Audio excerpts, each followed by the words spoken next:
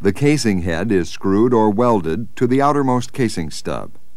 The inside of the casing head provides a sealing surface for the casing hanger, which grips the hanging casing and seals off the annulus between the outer and inner casing strings. Casing spools allow for additional casing strings to be hung and sealed off above the casing head, one spool for each string. The tubing head performs a function similar to the casing head in that it accommodates a tubing hanger, which usually screws onto the top of the tubing string or strings and seals off the tubing casing annulus with metal-to-metal and/or rubber sealing elements. An adapter or bonnet provides a transition from the tubing head to the arrangement of valves and fittings located above the casing and tubing head, which are used to control flow. The equipment above the tubing head is referred to as the Christmas tree. The bottom valve, often called the master valve, is the primary means for completely shutting in the well.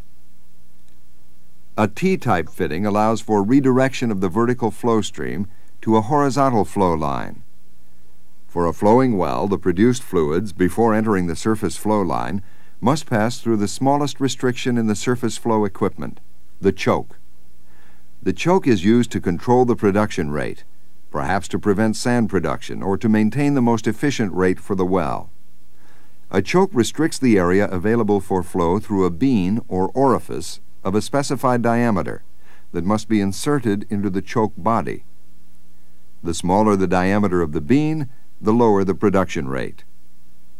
There are two kinds of chokes: positive chokes with interchangeable beans and adjustable chokes, which allow the choke size to be varied more easily. Note that tubing pressure is measured upstream, that is, on the wellhead side of the choke.